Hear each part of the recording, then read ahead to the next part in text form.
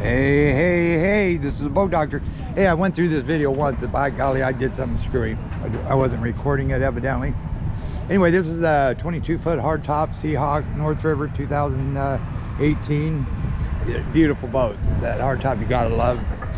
It's got it's an 18 by 42 degree hole. It's got an 80-gallon fuel tank in it. It's kind of nice with that 84-inch bottom as well. There's rear deck light, rocket launcher, seat glazed door, rear deck steering. That's hydraulic for the main, which is nice if you ever hook up autopilot. And I've been trying to push these. I'm just starting to think you can start using these cameras that they got, one front, one back, because then you can see what's ahead of you if it's clear. You don't really need a FLIR camera that way. You can put it right on your screen back there.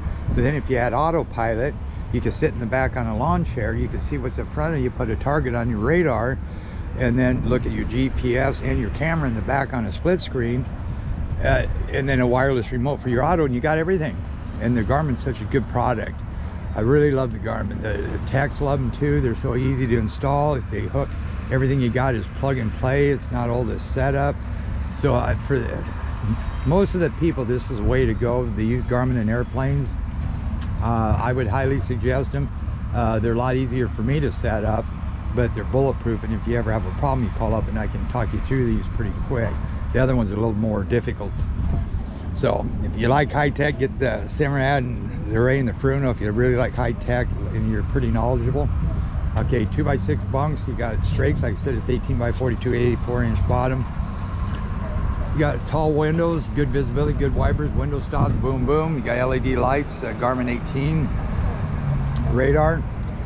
Sharp entry to this, shallow deck, which you want. You don't want a deep deck because you don't want water in there, but most water that comes in here is going to hit and go out, so you'll have very little coming out the dual ports.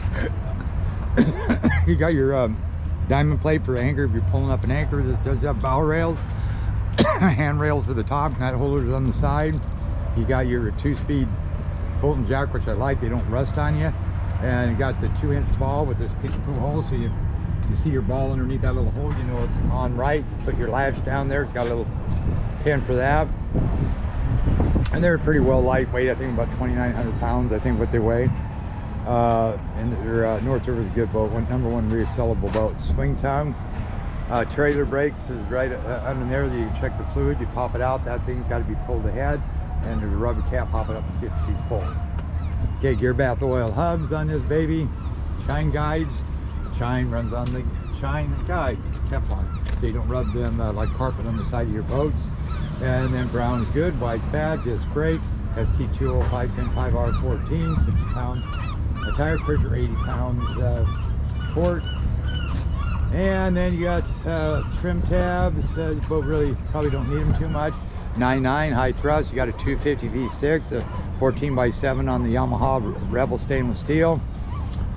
There's pros and cons on stainless. You can ask me if you want. The only way I'd really run stainless basically is on the V6 motor with the bigger gear case, because they're pretty hard on your gear case on the smaller motors. But anyway, they work. And the 703 is for this little kicker motor, so you can still steer it and control it, because that is a hydraulic, which, like I say, it makes it better if you're ever going to add autopilot. Remember, cameras, radar, autopilot, wireless, and the camera in the back. Say you're tuna fishing, right? You can angle it back. You can keep an eye on the hand lines on the turn. You don't have to twist your neck. You can just look on your screen up front as well as in back. You can see what's in front of you. So it's not a bad idea. Got the Garmin 52 or 54. I'll have to see when I turn it on. Zinc. Got zincs inside the motor, zincs on the outside. Stainless prop shaft, drive shaft on both of these. 2 coats of clear, 2 coats of primer. Rear entry door. Brown's good, white's bad. Bunks 2x6 with flex, heavy duty. Got a nice Garmin in there.